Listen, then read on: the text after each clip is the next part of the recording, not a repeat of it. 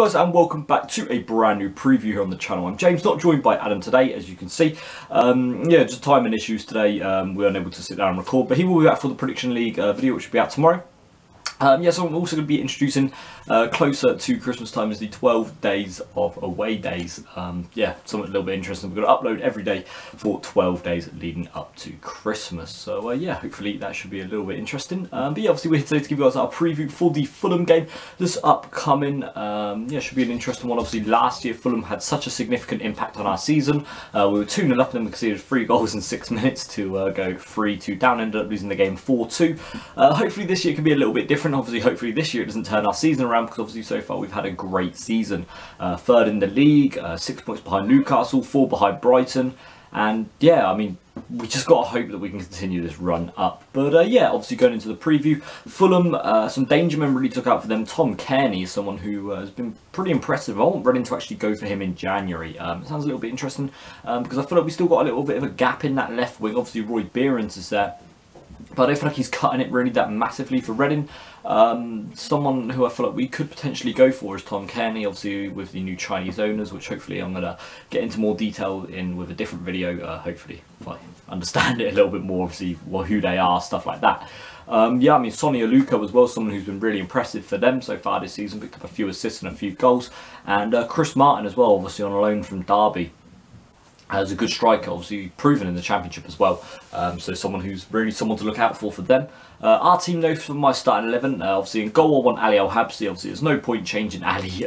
Yeah, back 5, I'm going to go with Paul McShane, Liam Moore and Chris Gunter to come into the centre-back position. Sorry, did I say Liam Moore? Sorry, I meant Tyler Blackett, Paul McShane and Chris Gunter. Obviously Liam Moore is suspended for this game, which is something that is really going to be a big impact on us. It's going to be dependent on if we can fill that Liam Moore gap.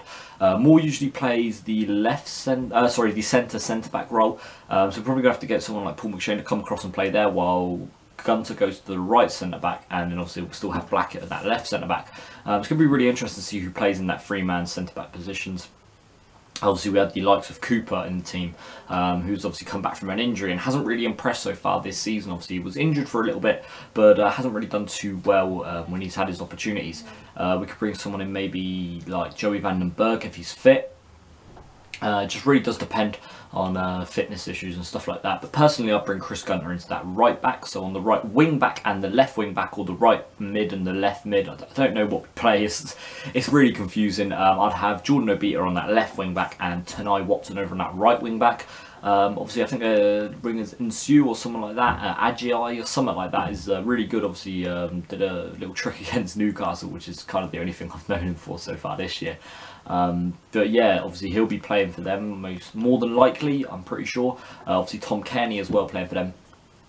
Be interesting to see how Tanai Watson can do in that position. Obviously he's still in 19, 18, 19, 20, and it's going to be interesting to see how if he deals with that pressure of obviously playing away against the top half table side this year so far. Fulham have definitely proved me wrong. At the beginning of the year I said they'll be troubling for relegation, because I think most people would have agreed with me. They didn't have that goal scoring threat, but obviously now they've kind of balanced the goals out between everyone. Obviously losing McCormack and Dembele was such a big miss for them in the summer.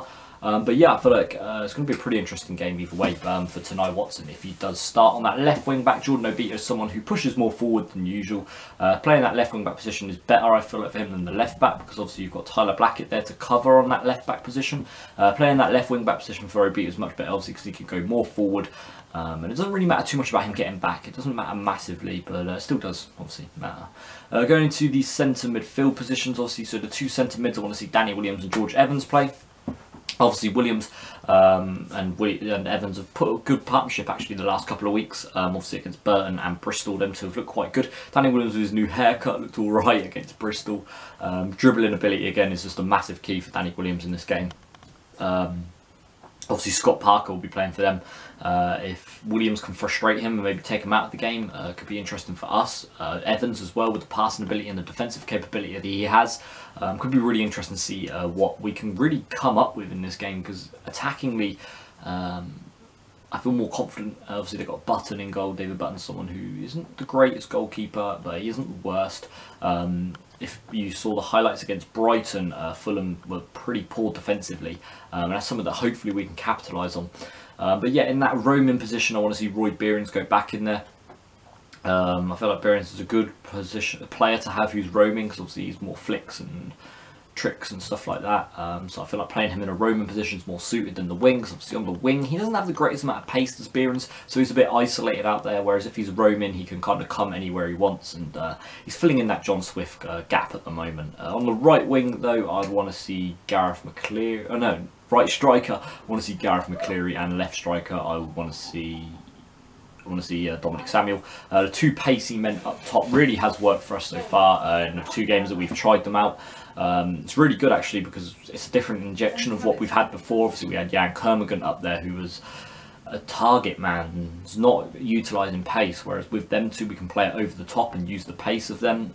It's a perfect example against Burton. Ben Turner, who was playing for them, was absolutely isolated in that game and taken advantage from the Reading players really, with McCleary just outpacing him every single time, and Samuel picking up a goal in that game as well. Samuel did win a penalty against Bristol, which actually turns out not to be a penalty, which we've all seen back and had a look at. But yeah, I mean, with them 2 men there, they're the danger threats for us. And yeah, I just feel like hopefully with them 2 we can get a result and get past the defence of Fulham. Going for a result though, I'm going to go for a 1-1 draw. I'm not fully confident going into this game, obviously with what happened last year at Fulham. We don't really have a great record at Fulham. But yeah, I'm going to go with a 1-1. I'm going to go with Lucas Piers on the score for them, just because obviously an old Reading player has scored against us. It happens all the time. And I'm also going to go with McCleary to score our goal. He's picked up a few goals this year. I think it's 7 for the season for him. Rating out of 10, I'm going to go for a 6. I just don't think we're going to be up to scratch this game. I feel like we're going to be a little bit sloppy and a little bit worse than usual. And obviously that would happen in front of the 3,500 fans that we're apparently meant to be bringing. But yeah, that's going to be it for the video, guys. I hope you've all enjoyed it. Obviously, I want you guys to put down in the comment section your team sheet below. Put your score down as well if you want to, but obviously the Prediction League will want that for. So yeah, thank you very much for watching, guys. Obviously, I've been James. I'm usually joined by Adam. He's not here today, though. So yeah, hopefully you guys all enjoyed it.